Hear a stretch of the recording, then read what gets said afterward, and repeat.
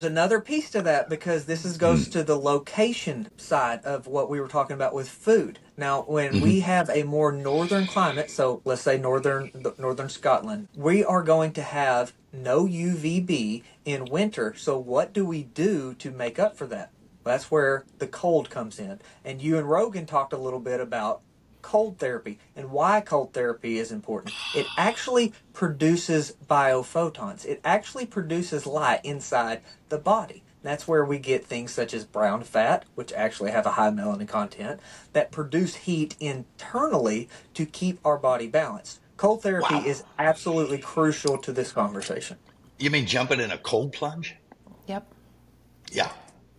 Wow. I know it turns you like bright red, but that's just from the increased circulation, I guess. But that would affect melanin as well, yeah?